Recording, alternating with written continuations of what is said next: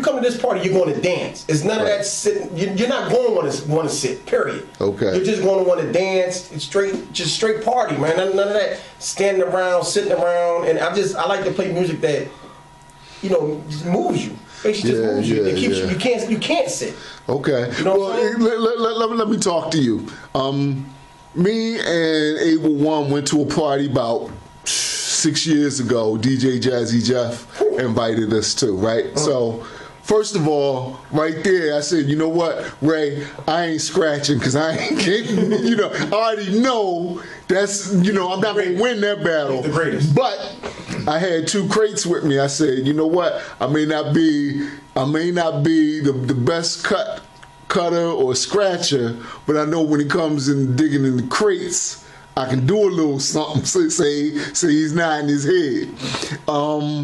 Talk to us about your crates, man, because I know, look, like I said, I didn't do all that cutting, scratching, but I played some joints that had people in the bar doing the double take going like, what? Yeah, and you know, like I said, you know, well, no, when I was at the DJ Cafe, you had me doing that, man. You had me doing the double take with some of the joints from the crates. I just try to play what I think nobody else is going to play.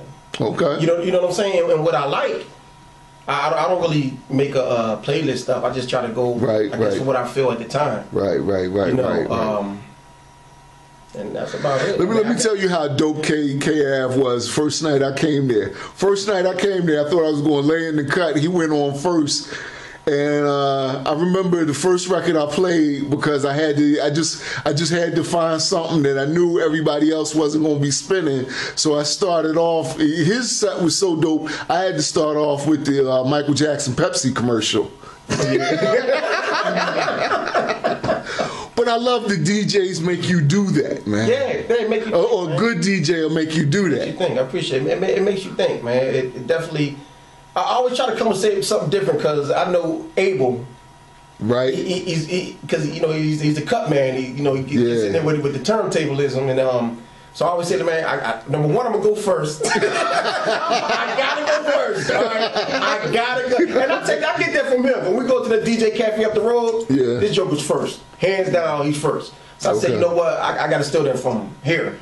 So I'm going first, and I gotta come with something different because I already know what's coming up. Like that one time we was all there. That was a great session, man. That was a great session. Everybody winning. And it was just, you know, it just makes you want to do more. And like you said, like just I get on the computer and start digging for music. Or I got 45s at home. Of course, you can play them on a record and burn them. You know what I'm saying? To making the MP3 form. And I just try to just take what I think is make somebody dance and just go from there. Okay. So I know you said you don't do playlists, but I'm sure every day or every other day you hear something and you like, you know what? You may not write it down, but you saying to yourself, I got to make sure I have that for August 1st. You got to. I mean, just like when you was just playing. Remember you played that thing and I almost pulled over and got out the car, man. What? Yeah. I forgot. Listen, that's in the fella ding. That's the jam, man. You know what I mean? So it's just like, you know, and when you played that, and first thing I made a mental note in my head, I got to put that in one of my crates. I got to put that in the crate. I got to.